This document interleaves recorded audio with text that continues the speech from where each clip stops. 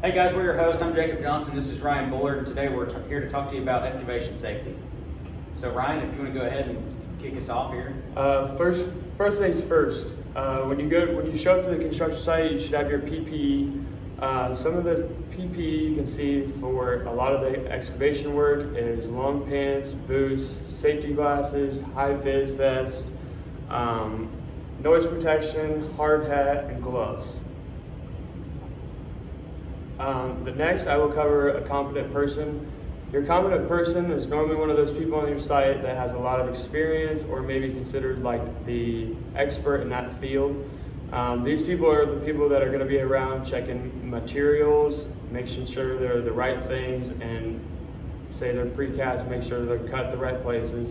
For excavation purposes, they make sure that they're digging the hole in the right place and the right quantities. And then hazardous atmospheres are kind of one of the things that a lot of people don't pay attention to because it's only 4 feet or whatever your cause is, but if it's 4 feet or deeper, you need to check for oxygen deficiency and hazardous atmospheres. If there's an oxygen deficiency of 19.5% or lower, you need to have a ventilator or a breathing apparatus for them when they're working down in the hole. If it is a hazardous atmosphere, you need some sort of emergency equipment so you can get them out of the hole, or if they pass out, you have a way to retrieve them from the hole safely. Oh, sweet, thank you, Ryan. So throughout this presentation, we're going to have a few questions, 3 actually, to try to make this a little bit more interactive and make it less boring, because we know that just watching recorded lectures, it can suck sometimes. To put it lack of a better term. So what we got here, the first question is, hard hats are a required piece of PPE for excavations. True, false? So just take a few seconds here, phone a friend, one of your buddies beside you, and say, hey, I think this is true because, I think this is false because, and we're going to give you the answer here. If you need more time, feel free to go ahead and pause the video now, but we're going to go ahead and just roll through the answer for you. So the answer is true, and just like Ryan touched on, all PPE is required for excavations. There's no exception to the rule here. You need to have your hard hat, your safety glasses, high-vis vest, boots, pants, and even like you mentioned with hazardous atmospheres, things you can't see, you might need a respirator too. So be sure to keep that in mind and rely on your competent person for that information. So next what we're going to talk about here is protective systems for excavations. We're going to go through this pretty quick. So if you want further detail, I guess I should say, then feel free to visit OSHA's website. They have plenty of information, more than you could ever dream up. So feel free to visit their website and dig into some more information. Also, if you have questions, feel free to reach out to us. So what we got here is we got slope it, short, and shielded. This is actually from OSHA's website.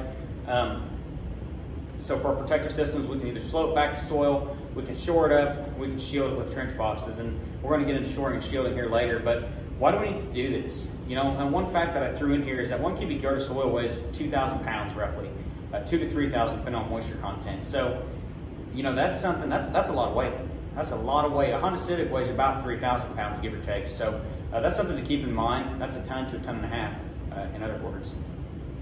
So if we've got a guy down in the trench, and he's 10 feet down, and that's 10 feet of soil above him, how many cubic yards could fall down in on this guy or gal? In the event of a tragedy, of an accident. So that's just something to keep in mind. Any excavation greater than 5 feet requires these systems, and be sure to keep everything weighed to at least 2 feet from the top of your excavations. Keep it clean, keep it clear, it looks professional, and it also is safe. So make sure you do that. So sloping. I think sloping, it's important to define the 4 different types of soils that OSHA talks about. We have solid rock, type A, type B, and type C soils. Solid rock, just as the name insinuates, it's solid rock. It's like bedrock. If you jump down to the bottom of a creek and you land on something hard, you're probably on bedrock. So that's what we would define as solid rock. And whenever you're doing this, you can go straight vertical. You can just dig straight down and go. No sloping required, right?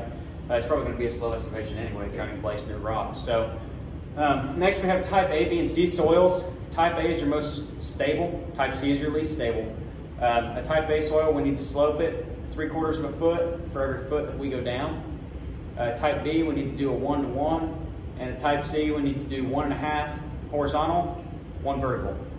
So these are our 4 different types of soils that OSHA defines.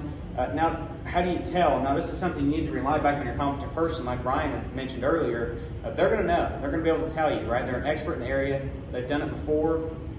I apologize, I went back to the slide. And so they'll be able to tell you which type of soil that you're digging in. Kind of a keynote here, just for your knowledge, is that if a soil has been disturbed before, OSHA says it cannot be classified as a type A soil, so that automatically kicks it down to a type B.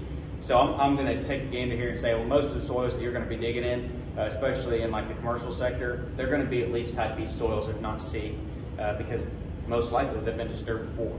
So that's something to keep in mind. Moving on here, we got shoring and trench boxes.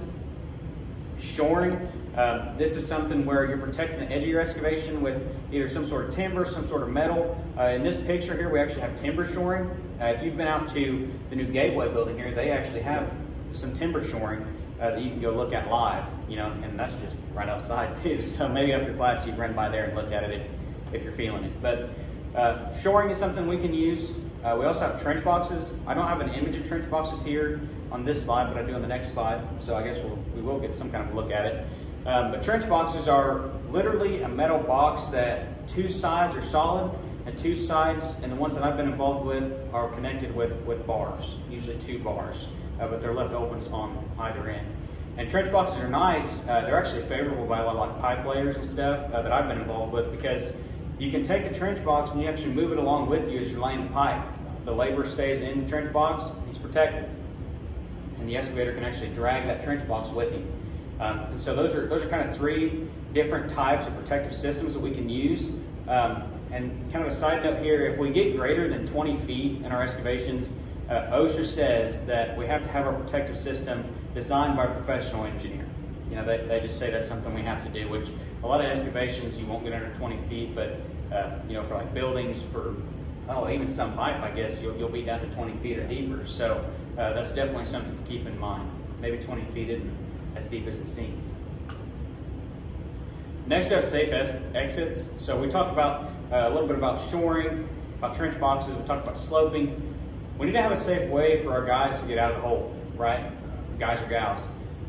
So a safe exit, it's got to be within 25 feet of our workers, and it must extend 3 feet above our excavation. That way, when they get out, they're not just jumping up and hopscotching, that creates another hazard that we don't want. So we need to make sure that we do that. If we're running an open excavation, that means that we can keep these ladders at least 50 feet apart. That way our workers are always within 25 feet of a ladder, no matter if they're not paying attention, they're just working, they're always within the 25 feet. So that's something we need to keep in mind. And if we get down to 4 feet or greater, we need to have some sort of a safe exit system. Again, you can visit OSHA's website, and they'll go into a lot greater detail about these safe exits. So question two here. Which soil type is the least stable, must be benched or sloped the greatest amount? Go ahead, take a minute, pause the video if you need more time. But remember, we have the vertical rock, we have type A, we have type B, and we have type C soils. So go ahead and decide which one it is. Look at your partner or your buddy and say, hey, I think it's this, I think it's that, here's why. All right, so the correct answer would be type C. Remember, we got vertical rock, obviously that's straight rock, we can go vertical, but type A is the most stable kind of soil, probably close to your clays, and type C is your least stable kind, and it needs to be sloped back further. So that's something just to keep in mind. The last thing I will cover is open trench safety, or leaving them open overnight. One of the biggest things is you should have fencing going around the whole hole or trench itself, and they should have signs just like I have up here where it says deep excavation or excavation keep out. This will keep the pedestrians and people just knowing and tell them basically that this is a construction area, keep out. Another thing is you need to have these signs out kind of regularly around the site, so if anyone's using heavy machinery, they can see the fence or see the signs that says this is where I need to stop and this is where the excavation starts. So that itself is a very, very big part, because they can't see a lot of where they're maneuvering of some of those places. So we got one last question here to kind of round out our quick toolbox talk here. What describes a competent person? So we kind of got to this back towards the beginning of the presentation. So go ahead, take a partner pause if you need more time.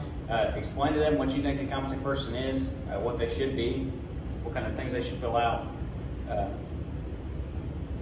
And so if you need more time, pause, let's give you time. But what we got here is prior experience, confident, and they're an expert in the field, right? So they've had that experience, they've been there, done that, they're confident in the decisions that they make, and they're an expert in what they're doing. And being an expert and having that prior experience gives them confidence on their decisions that they're making. So again, I'm Jacob Johnson. I'm Ryan. We appreciate your time, and hey, have a great day. Thank you. Thank you.